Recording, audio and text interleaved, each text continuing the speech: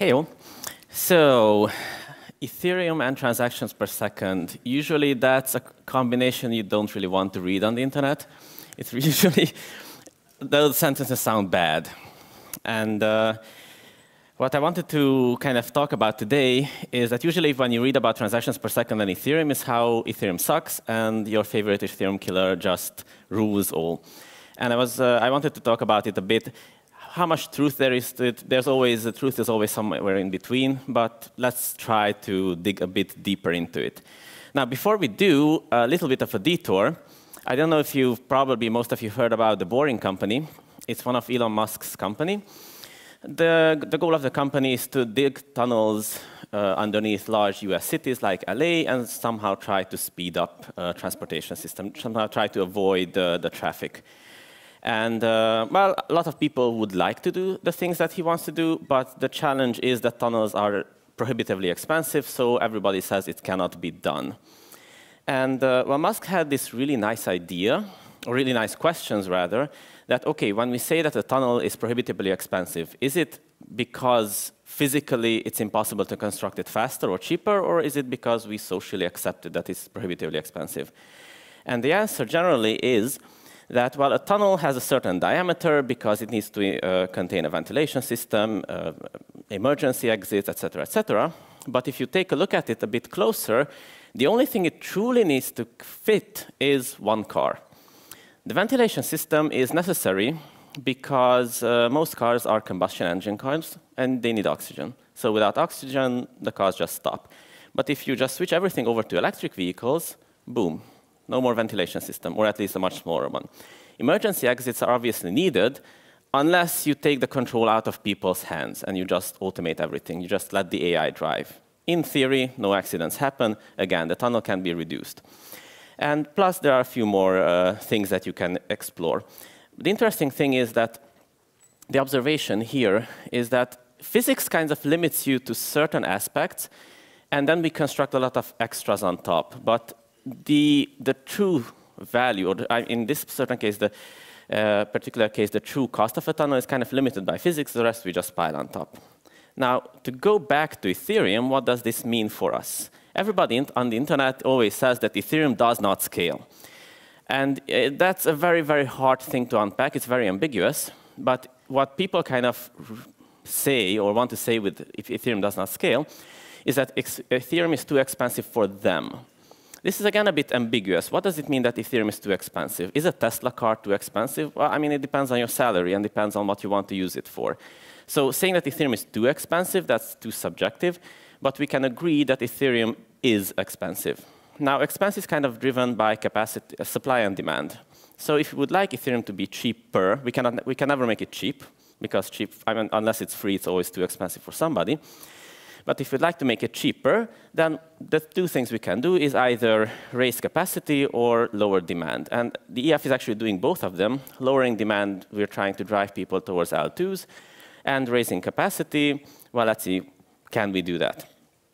And, well, capacity is people kind of define capacity as transactions per second, which is, again, super ambiguous because, I mean, is a plain transaction, an ETH send, a DEX swap, an NFT auction, these are all transactions, and these are absolutely not comparable. So what Ethereum actually does under the hood is that it uses gas to abstract out the disproportionality of transactions. Now, Ethereum currently runs at 1.1 megagas per second on average, and we kind of feel that this is a pleasant number. However, there are other networks, like Avalanche and the Binance Smart Chain, who are really pushing the limits. And then the question is that, well, they are essentially internally Geth, at least the EVM. They have the same state. So how can they push it faster? Is there something they're not telling us? And there's a really nice hint there that kind of points to what they're not telling us. Binance Smart Chain 1 year ago was running at 25 million gas per second, and currently it's running at 7. So we can say that the Binance Smart Chain guys are super smart, and they optimized gas, but how did they unoptimize it 1 year later? So what happened there? And the answer is that gas is a fairly bad approximation of how much it costs to run a transaction, because usually you have 4 aspects to a system load. You have CPU load, memory, disk, and network. Now, running a transaction last year and this year takes the same amount of CPU, same amount of memory, same amount of network traffic. However, disk is a bit interesting. Specifically, I won't go into the detail, but this is how Ethereum stores its state. It's kind of all the accounts are laid out flat, and we have a cryptographic tree structure on top to just try to prove that everything is correct. And well, since this is a logarithmic structure, we have every node has 16 children.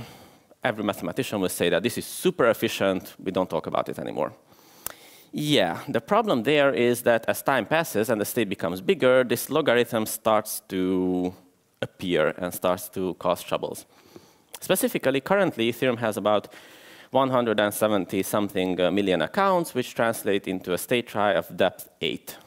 That's nice. That's a perfectly acceptable trie depth. So when we try to do a transfer, let's say Alice tries to transfer 1 ETH to Bob, then we need to create 15 new trie nodes. We just need to create 8 for the new account of Alice and 8 for the new account of Bob. We have a shared root. OK, 15 per transaction, still not bad. Yeah, the problem is that we store the state in level DB, which is another trie, which means more levels. And level DB specifically stores data in 7 levels, which amplifies my 15 writes into 105 writes. And in order to actually calculate the new Merkle path, I need the old one too. So that doubles my input-output operations. So we're up at 200 plus input-output operations per transaction. And of course, mining in Ethereum, it's not run Ethereum isn't run by a single node, so we have a miner, and then the block is mined, and then propagated, mined, propagated. So every transaction is kind of ran twice. So if we do that, essentially what we arrive at is that running a single transaction will require 420 input-output operations on the network. That doesn't sound bad, except when you start laying out the exact numbers of different technologies. HDDs are kind of capped by their seek times. You have the various SSDs with various transports, serial data, NVMe, PCI Express 4. And I mean, I won't go into the numbers, but the idea is that every hard drive technology has its limits. And if we just take those limits and divide them by 410, we get some super hard numbers on what is possible. And Ethereum currently tries to aim for PCI Express 3 NVMe hard drive, so it means that technically 857 give or take transactions is the absolute maximum that the Ethereum network can do. The truth is we are actually doing more than that now. And the way we are doing more is these limits are only relevant if every single transaction pushes everything to disk, so kind of like an archive node. In our case, what we try to do is to try to keep as much data as possible in memory, because then all of a sudden we don't have to screw around too much with disk. So what does it mean to keep stuff in memory? There are actually two ways in which we can keep data in memory. One is actually done by the operating system for free for us. If you have a 64 gig machine, the operating system will actually use the whole state, the whole RAM, everything, to cache disk. So whenever you try to access all the data, most of the time it will access it from memory. And the other thing that Geth does is that we try to do state pruning. And state pruning kind of means that if Alice sends 1 ether to Bob, then 1 ether to Claire, and then 1 ether to Dave, then all these intermediate states that Alice's balance was decreased by 1, 2, 3 ether, you don't really need to save that. It's fine to just save the last state. And these are nice optimizations that allow us to reduce the number of input-output operations and thus to actually raise the transaction per second capacity of the Ethereum network. However, this omits a very interesting detail, and that is that system memory is limited. So if the operating system is really nice at caching stuff in RAM, if I have enough RAM to fit the entire state into it. Or we can use a very nice in-memory pruning in Geth if we have enough RAM to fit it into it. Now, I'm not entirely sure what the average Geth Ethereum node user has, how much RAM. I don't know, 32, 64 gigs. That's probably on the high end. But the Ethereum state is currently over that, way over. And then what happens is that the more you overflow it, the more often the operating system produces a cache miss, or page fault. And that results in actually reaching down to disk. And the same happens with pruning. I can prune, I can stuff a certain amount of data into our pruning algorithm, but as the blocks grow, as the state grows, I either need to keep raising that limit, or I keep leaking more and more and more info data down to disk. And this is actually a self-referencing cycle, because the more the state grows, the less RAM I have to operate in it. So the faster the state grows, the less RAM I have to operate in it. And what happens is that I am eventually reverting back to my original original transaction per second cap produced by the hard drive. And the question is, essentially based on this slide, we kind of see that big state is bad. But how big is bad? I mean, it's very hard to put a number as to how big is bad. What we can try to see is, OK, how fast does it grow? Because the faster it grows, the worse it gets, or the faster it gets worse. And last week on a Sunday, so Sunday is considered a pretty idle time for Ethereum. Pretty much nothing happens on the network. The Ethereum state grew by approximately, I don't know, 0.64 account per second, 8 storage slots. That doesn't say absolutely anything to anyone, not even to me. It's just a random number. If we look at how much actually it weighs byte size, it's approximately, I don't know, 600 and something bytes per second, which is 55 megabytes per day, 20 gigs per year. OK, those numbers start to make a bit more sense. But this is actually just the raw data, just the useful data that, OK, Alice has 1 ether, or Bob has 2 ether. It doesn't contain any of these Merkle proofs. If we actually just dump all of those numbers in there, I won't read through the numbers, we get kind of an extra double the size. So all of a sudden, the Merkle tree weighs, I don't know, 40 gigs per year. That's the addition. But this was interpolated from a Sunday. During the week, it might be 2, 3 times more. So it kind of fluctuates. It's kind of hard to just say that, OK, this is the growth. But let's say I would say maybe 50 gigs, 100 gigs per year. That is the growth of the Ethereum state. I'm not talking about blocks. I'm not talking about receipts. I'm not talking about anything, just the raw state that's needed for contract execution. And the question is this a lot, or is this acceptable? And I don't know. I mean, if I have 64 gigs of RAM, then piling 100 gig every year on top of it kind of exhausts it pretty fast. And what does that kind of mean? What that means, to be a bit apocalyptic, is that Ethereum and all its forks is kind of like on a potential death trajectory currently, meaning that if you take any of the Ethereum networks, by Ethereum networks I mean mainnet or the Avalanche contract chain or the Binance Smart Chain or pretty much anything that is a fork of Ethereum, and if you just stick a constant transaction throughput on it, the state will grow. Maybe it's slower, maybe it's faster. In Ethereum, it grows at 100 gigs per second, but Binance Smart Chain at some point was, 100 gigs per year, but Binance Smart Chain was at some point running at 25 times our capacity, so that would be 2.5 terabytes per year. That's a nice number. And the problem is that the more that number grows, the higher RAM requirements we have, and the higher RAM requirements we have, the more and more data we flush to disk, the more IOPS we generate, and essentially we're hitting that brick wall. That thingy, I mentioned those numbers, they are approximations. We can debate whether it's 2x larger, 0.5x smaller. It's the order of magnitude that counts. But those are the numbers that the hard drives impose on us. So the moment we revert to running on hard drives, the moment that those are the hard limits. So, but that still begs the question. Our mainnet is relatively slow compared to everybody else's mainnet. So does that mean that we just suck at it? Are others good at it? Or is the truth somewhere in between? And my answer is that our mainnet can actually do significantly more transactions per second than we, it can do significantly more transactions per second than we allow. However, I appreciate it.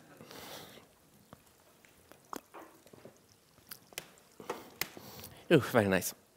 So our mainnet can do significantly more transactions per second than we allow it.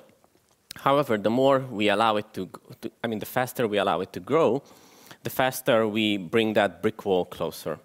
And it's kind of a race against time. Can we keep that brick wall far away so that it doesn't actually impact us in a very, very detrimental way? Or is that brick wall something that just arrives and Ethereum shuts down and game over? And usually there are some very nice proposals. We have the EIP 4444 from Matt, I think.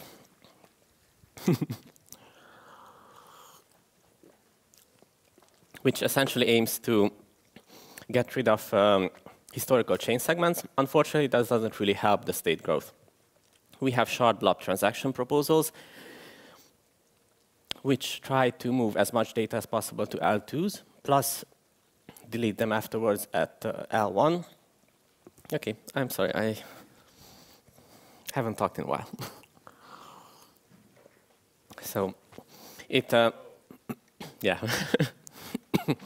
So the shard blob transactions try to move as much data as possible as on top of L2s. And that little data that actually ends up on L1s, it's defined in a really elegant way to be able to be pruned off. But unfortunately, neither of them really touch on raising the capacity or moving this brick wall forward. And well, it's OK. So essentially, we are kind of running out of time, and the only interesting solutions we have is state range, which was shut down. We have exponential costs, which is currently the current situation, or we have probably possibly stateless clients. And that's kind of the hopeful direction that we are going towards. However, this does mean that there is no solution existing currently, and Ethereum has time. However, if you look at other chains which are pushing the limits super hard, the danger there is that they will actually beat out Ethereum on chain growth, and they will actually beat us to the brick wall. And that's not a problem for us because we can see what happens when people reach the brick wall. And you can actually see it on a Binance Smart Chain. It's really interesting to dig through their issue tracker. But it's a dangerous place to be at to arrive at the brick wall without a solution. So currently, my takeaway is that Ethereum's transaction per second is deliberately low. We could push it significantly harder, but that would actually make it significantly harder for us or give us a significantly shorter time span to fix things. It's definitely the smoke. But I guess the good news is that we are trying, and we have pioneers who are pushing it harder than us, so we can learn from them. And thank you.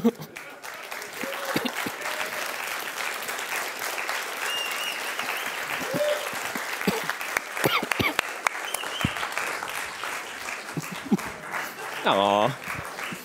You made it. You made it. Wow. Barely. Yeah, but you still made it. You didn't hit any brick wall. Do we have anyone in the audience who has any questions for Péter about... Oh, who's first? OK, great. Oh, yeah. Wait, we've got a... sorry, one behind you with a microphone. Yeah, thanks. Just quick question. So none of the things you talked about were like latency or internet related. No. So what if computers just get better fast enough? That would be nice, but they don't. So the problem is that currently, so computers get better in certain areas, but current limitations are kind of disk latency. And currently the best technology is PCI Express NVMe hard drives, which have approximately 1 million I/O operations per second, which translates to 2,500, 800 transactions per second. And there's nothing really coming that would make it significantly faster. So you could say that, OK, there are always some super fancy technologies that you could deploy in a data center or in a controlled environment, or if you are willing to spend some crazy amount of money. And I guess that's what kind of Binance goes towards too, that they have a limited number of nodes, limited number of validators, and then you can just push them super hard and have super high hardware requirements.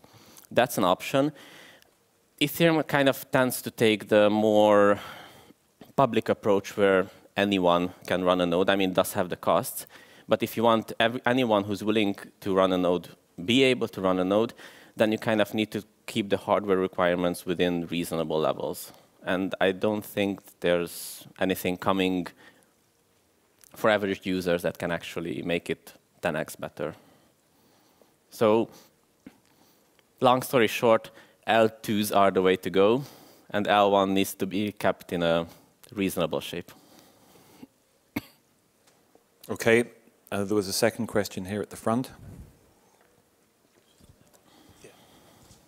Hopefully not a bad question. I run some nodes for Pocket Network, and I run Aragon as the archive node, mainly because it's so much smaller disk footprint than running Geth. Are they doing something totally different? Is that applicable here, or is that some new technology? Thanks. I'm not entirely sure I caught the question, but let me make an assumption, and then you can correct me. So I guess the question was somewhat around the lines that if Aragon is kind of smaller, then wouldn't Aragon be able to run more transactions per second compared, let's say, to Geth? And that's somewhat true. The problem is that that's why I highlighted how much raw data we add to the network. It doesn't matter whether it's Geth or Aragon, the raw data is kind of, that's the amount of data that gets added. And the Merkle-Patricia tree, those operations per second, input-output operations per second, those are the raw operations required to calculate the proofs. Now, in the case of Aragon, they do all those operations in memory. But the catch is that it has to fit in memory. And once it doesn't fit, Aragon also starts to leak stuff out to disk. So again, it's kind of like this trade-off. In order to do the Merkle-Patricia calculations, you must do those operations. How much you can store in disk depends on your algorithms. But if how much you can store in memory. But if memory runs out, then you're falling back to disk and you're falling back to the brick wall. But yes, you might have a different runway with a different data layout. But if can we move to more questions? Would that be all right? I'm sorry. Thank you. Thanks. What was the reception of Binance Chain's reduction of the capacity of the TPS? And would that be potentially an option to vary the TPS? So the reason Binance Smart Chain, as far as I know, reduced the gas limit, they were pushing it super hard. The state was growing super fast. And the thing they had very, very strong machines. So they didn't hit the limitation that they couldn't process transactions. What they actually hit is that they couldn't synchronize. So if a new node was joining the network, it just could never catch up. And they realized that they just have to stop, have to slow down, because they don't have the algorithms necessary to handle that throughput. Now, again, the question is, Binance Smart Chain is using a bit different hardware. They are really pushing the hardware. I don't know. So they reduced it from 25 to 7. Whether this 7 is because that's the maximum they feel comfortable with, or I don't know why exactly 7. But it definitely was that they were people had so many problems with running their nodes that they just had to do something. Okay, we have another question over here.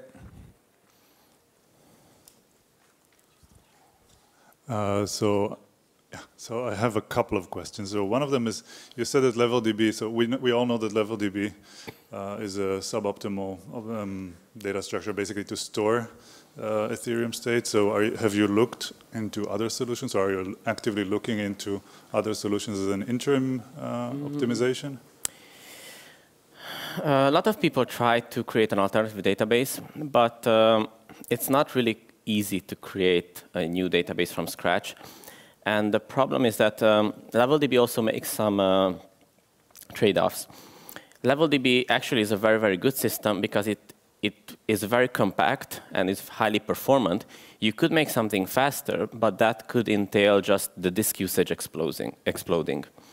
And the question is, okay, are you willing to be 1.5 times faster, but use 10x more disk space?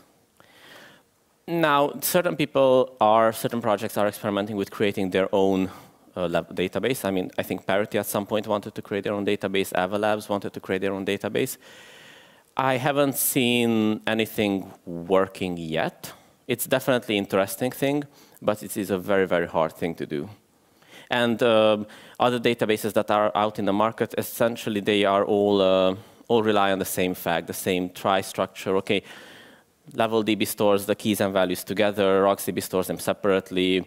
Now you have Pebble, which is kind of somewhere in between. There are variations, but as long as you have a tree structure with levels, you kind of somewhere introduce this amplification back.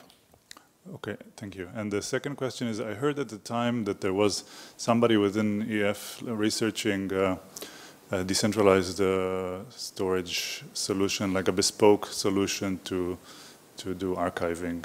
Is there anything?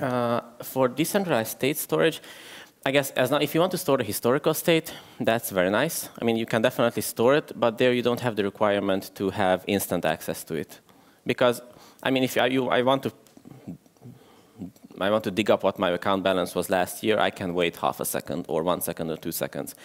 However, if I'm a full node that needs to run this block now, or I'm a miner and I have 100 milliseconds to create a new block, then I cannot rely on some remote nodes to give me the necessary data. So the network latency will be too high for me to gather all the state data to be able to run that block.